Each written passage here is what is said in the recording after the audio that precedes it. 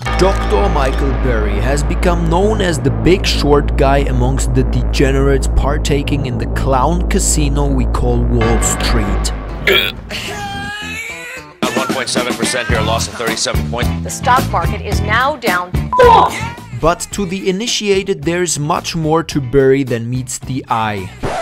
Infamous for his brazen bet against the housing market around 2008, he will forever go down in history as the man who made Christian Bale famous. Despite being known primarily for The Big Short, it is his uncanny ability to predict the outcomes of micro and macro events that has pinned his name forever on the God tier list, even if being habitually years early.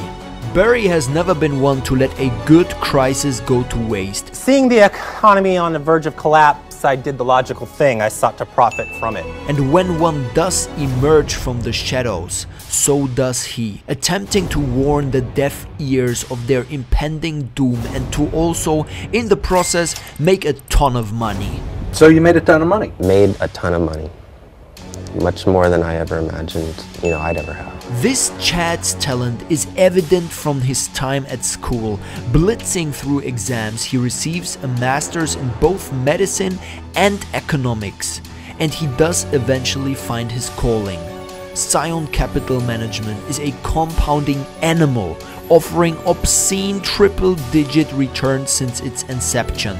We will dig deeper into Burry's life, his investment style and his hedge fund, which holds many lessons for young investors and specializes in investment scenarios most common folk would not care nor dare to look. Born in San Jose, California, 1971, infant babyback Michael Burry suffers more than most. A retinoblastoma, or eye cancer to you plebs, causes him to lose his left eye at the age of 2. This is something his peers never let him forget. They jeer him, taunt him, even his teachers get in on the act. "Hey psycho," his coach yells as he walks by. Little do they realize, this brewing Bateman has been granted the greatest gift of them all, a psychopathic work ethic like no one else. But a strong work ethic is not everything. The loss of his eye greatly disrupts Burry's social ability. Instead of having genuine conversations, he must focus on where his eye is looking, stating, "If I am looking at you, it is the one time I know I won't be listening to you." This frustrates Burry. Face-to-face interactions always leave him with a sour taste. His answer? He says fuck the world and decides to go it alone. "You're cool, and fuck you, I'm out." In addition to the whole eye debacle, Burry struggled socially due to Asperger's syndrome. Asperger syndrome? Yeah, my uncle has Asperger's. Professor Keith Powers wins Crown City Physics Prize. Is he a genius? Sort of, but he has a lot of trouble being around other people. Why? His brain just works differently.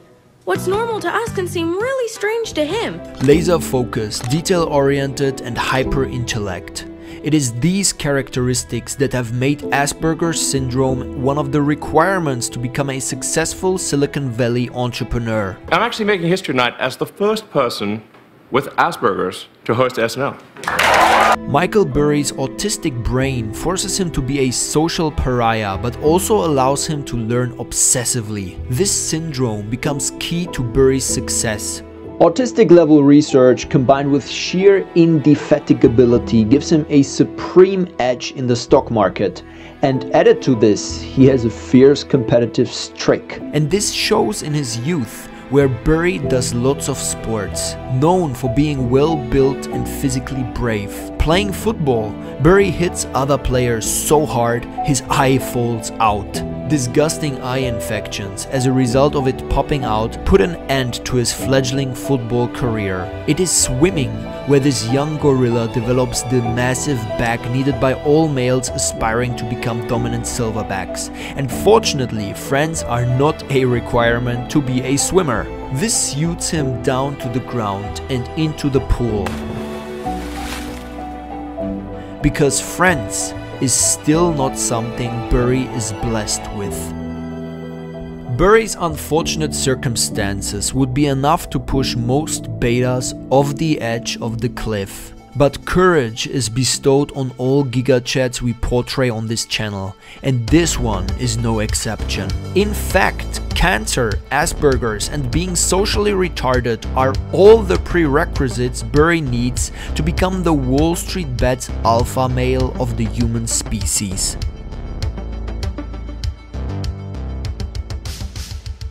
Before young Burry goes on to make one of the greatest trades of all time, he begins his investing career in a strange way. He starts in the field of medicine. Michael Burry's autistic laser focus and studious nature means that school comes easily to him. After finishing high school at Santa Teresa, he attends UCLA, or the University of California, Los Angeles, for you boomers. At UCLA, he flip-flops between English and economic studies. During his downtime, he picks up some pre-medical training. His special abilities grant him admission to the esteemed medical school Vanderbilt University. He successfully graduates with an MD degree and begins his residency at Stanford University Hospital. It is the late 90s and Chad Burry is bored stiff as his new pathology patients. Man, who wrote that joke in the script? It seems he is not at all that interested in practicing medicine and is only there because he didn't find it all that difficult to get in. Medicine either bores or disgusts him, stating, "I want to help people, but not really." Consequently, Burry needs a new occupation. Dr. Burry's interest in the stock market begins when he's shown the stock tables at the back of the newspaper by his father. Ironically, his father completely disapproves. He warns his son that the stock market is a crooked place, not to be trusted. This does not obscure baby-back Burry's fascination, and he decides to learn more about this mythical market. He does so by signing up for Financial Edge through the link in Kevin John's video descriptions.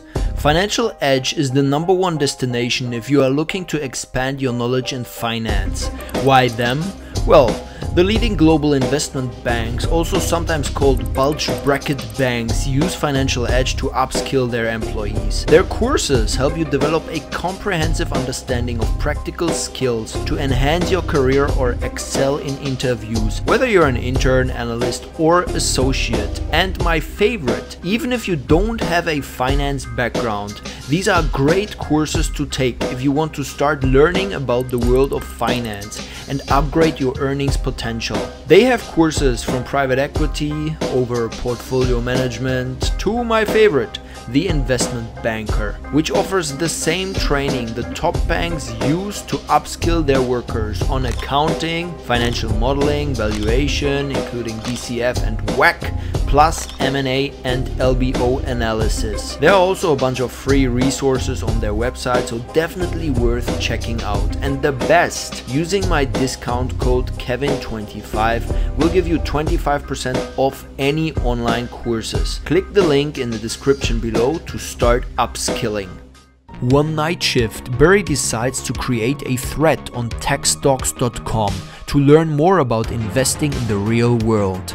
Technomania has gripped the market, so his threat on value investing does not garner much interest. It's just like money. You send it by email, they spend it at some of the web's coolest stores, and you come out hip and smart. It's graduation day. Duh. He grows tired of this forum and instead creates his own website, becoming a pioneer of the modern communication method known as the blog. It is not long, however, before someone finds him. Wall Street finds him. Michael Burry's father dies and the family receives a small settlement sum. Burry uses this to fund his new endeavor, Scion Capital Management. His mother gives him $20,000 and his band of brothers throw him $10,000 apiece. Burry then sets the minimum net worth of potential investors at a cool $15 million. As his fund Scion begins to lay down its roots, something happens that will push his AUM to the maximum, so the assets under management of his fund. Burry receives a phone call. The caller, none other than famed market wizard Joel Greenblatt. Greenblatt founded Gotham Capital, now Gotham Asset Management, a giant fund that oversees approximately $5.6 billion.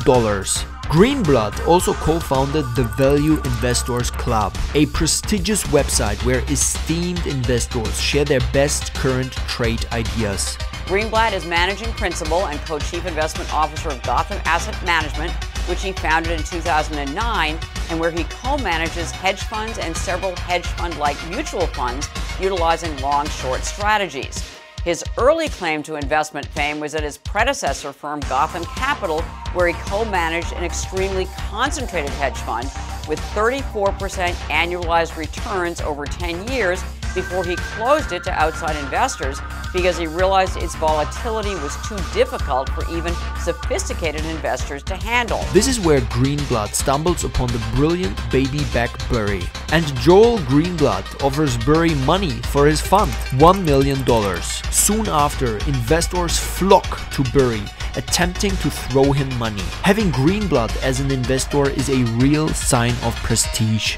But Burry turns them away. He is already managing an impressive amount of money. And just a few years after inception, he is running a tidy sum of money, $600 million to be more precise. It is around this time that Burry gets his sick taste for bubbles, and he bets against high-flying tech stocks in 2000. The S&P is down big following the popping of the dot-com mania, while Big Chad Burry is up a comical 50% in his first year of management. He repeats this feat the following year, and like everything except social interactions, running tons of money seems to come so easily for him. But Michael Burry's next stunt makes this stuff look like child's play. Burry is about to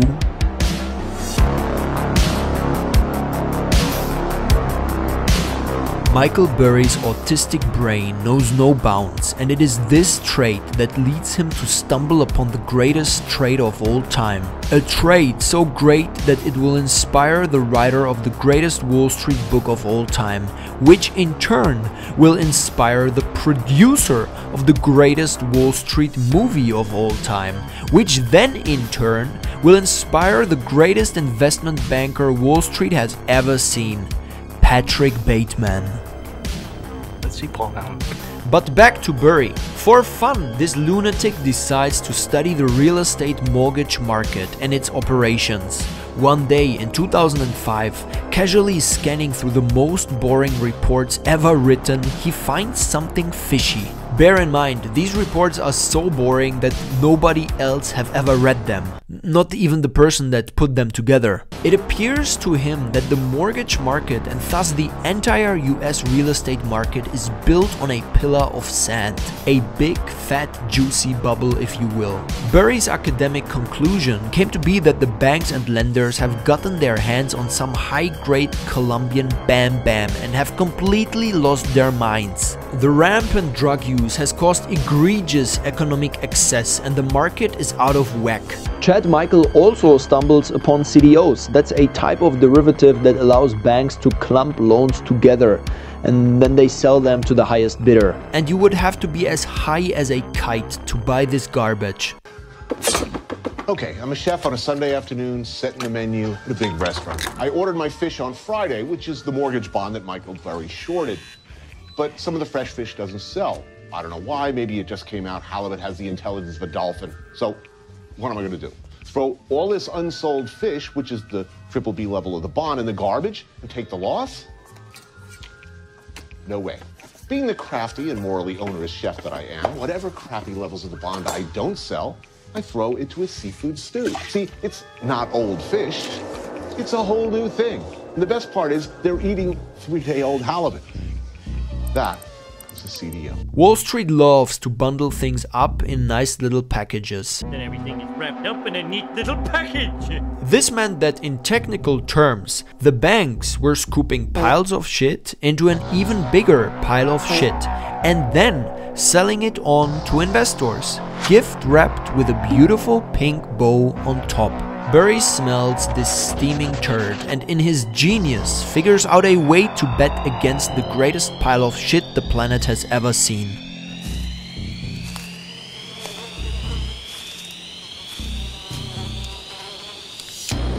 That is one big pile of shit. Burry is going all in on credit default swaps. Credit default swaps. He conceives that they are going to invent on Wall Street credit default swaps on subprime mortgages, essentially insurance contracts on the bonds, before they even do. And he participates in the creation of this instrument. And Michael Burry is the first one in. It's 2007 and the party is in full swing over at Goldman Sachs. Easy money is still flowing and bearish commentators are quickly shot down. How are the consumers served by having the value of their money, the value of their wages and their savings diminished? I don't think that has any impact. The Fed doesn't have any impact on that at all. The world is struggling to find out how to deal with the crisis, but there is no housing bubble in sight yet. And Burry has another problem. It appears that Burry, being the psychopath that he is, has made his trade too large for the fund. Perhaps I had made the trade too big for the fund. My confidence in the trade had ticked off some people. Investors in his fund like Greenblatt are starting to realize what he has done. And they are pissed. I'm pissed now! After some conflict, they decide to pull the plug and their money out of the fund. They have no confidence that the deal will be successful, because the housing market still seems to be doing fine. As you can imagine, Chad Burry is not a fan of their decision. So, he pushes the emergency lockdown button, legally blocking outgoing transactions. This seizes control of the money and locks it in the fund. Not surprisingly, his partners are furious and threaten to sue him. Even though he is under so much pressure, Burry's confidence in the trade means that he has no choice but to let the trade play out. Ironically, Wall Street legend Joel Greenblatt, the man who gave Michael Burry his big break, is now being told to kindly fuck off. I'm gonna pay you $100 to fuck off. It's late 2007 and the housing market is still intact. It has not crashed. Burry is either wrong or we are living in the golden age of fraud. The trade looks doomed.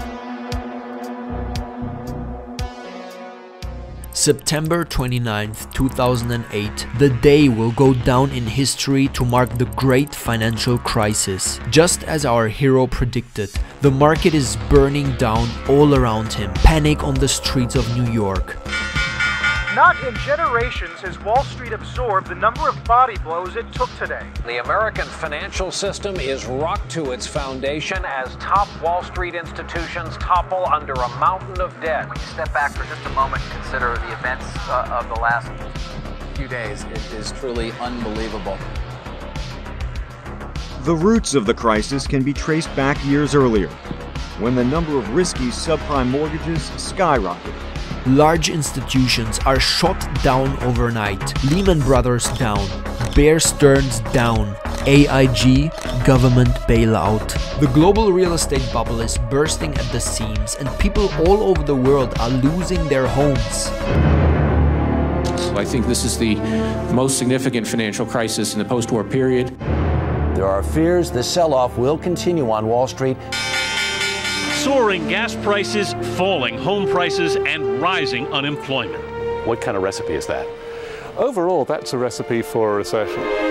They also lose their beachfront holiday homes in Marbella and their off-plan condos in Bulgaria. Like watching a plane crash. It is not fun and nobody is laughing. 0.7% here, a loss of 37 points or so. Apple shares are just getting hammered this morning. We're down by between 3 and 4.5% generally across these markets. Let's talk about the speed with which we are watching this market deteriorate. We're down over 16%. Dow at the same time has fallen about 18%. The stock market is now down 21%. Nobody is laughing except Michael J. Burry, who is laughing all the way to the bank.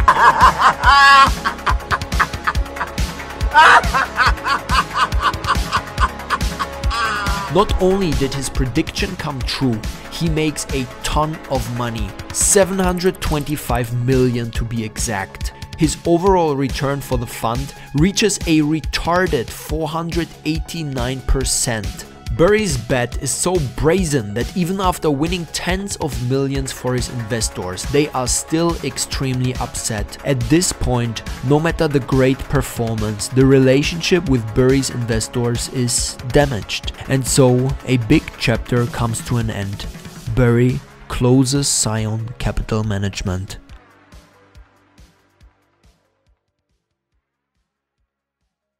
So Kevin, how do I become a Wall Street alpha male serving up absurd returns year over year? Well, young brethren, first you must go to your dealer and purchase a big bag of Autism. Having achieved this, head to your local library and take out a book on value investing. Maybe securities analysis or Buffett's famous letters to shareholders. Then you must religiously subscribe to the tried and tested margin of safety strategy. Does this sound boring to you? Maybe you should just give Bill Wang a call and organize brunch. Be a great investor. Excellent. Burry has stated that he does not take breaks in his search for value, and sheer outrageous value is enough of a catalyst for him to do a deep dive into a company's fundamentals. Deep fucking value. Even better again if he is horrified and disgusted by the state of affairs. He calls this concept ick investing, and it allows him to find the creative and unique opportunities for which he is notorious. And Chad Burry's style is very difficult to replicate because of the frequency he trades in and out of positions. Just like his swimming days, he is quick to jump into a stock that fits his criteria. Outrageous value, trading within 15% of its 52-week low, preferably in a battered and bruised industry. If the stock sinks to a new 52-week low, he will sell without hesitation and cut all losses. This style makes Burry one of the most active value investors on the blockchain. And sometimes he even sells out of every position in his portfolio.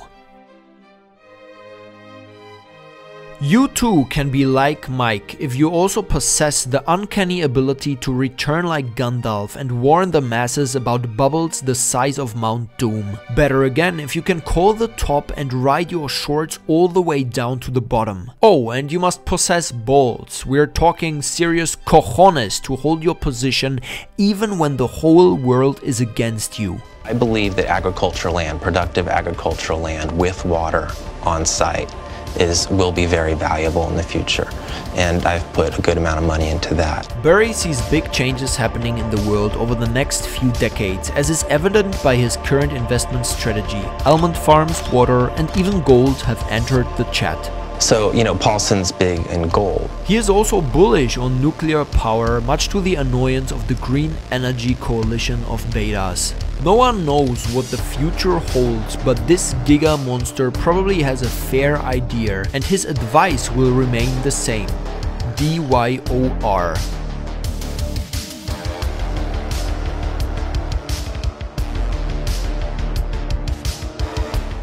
Over the course of the pandemic era, Chad Michael Burry has become quite the celebrity. He regularly voices his opinions on Twitter and even more regularly deletes his account. No joke, he seems to delete his account a couple of times a year and then magically reappears again after some time. I'm back. When market bubbles are in the mania stage, Burry is public enemy #1 and is called out for being a perma-bear. As markets start to implode, however, he becomes the voice of reason amongst delusional bullishness. The media runs wild and uses his snippets of wisdom to write bearish articles. From this, a new type of contrarian market indicator has emerged, the so-called Burry Sentiment Indicator that has replaced CNN's shitty old Fear-Greed Index. It is simple. When Burry is extremely unpopular, it means the market is overheated and gives investors a bearish signal. When Burry is trending, it means that the market is fearful and oversold, thus giving investors a reason to be bullish. Burry likens himself to a modern-day Cassandra, the Trojan priestess who uttered prophecies but was never to be believed. Cassandra's most recent predictions have played out so far. Nailed inflation, called out the crypto leverage mania, and he managed to short Apple right at the tip top by buying Apple puts somewhere around here. Tell them to bring me my money.